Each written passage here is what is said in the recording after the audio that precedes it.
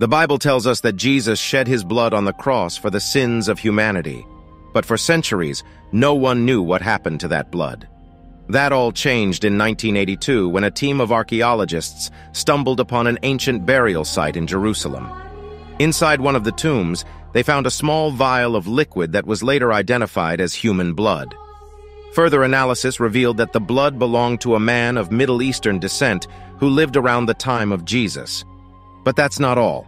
The blood was found to have only 24 chromosomes, half of what is typically found in human cells, and shockingly, the blood was still alive after testing.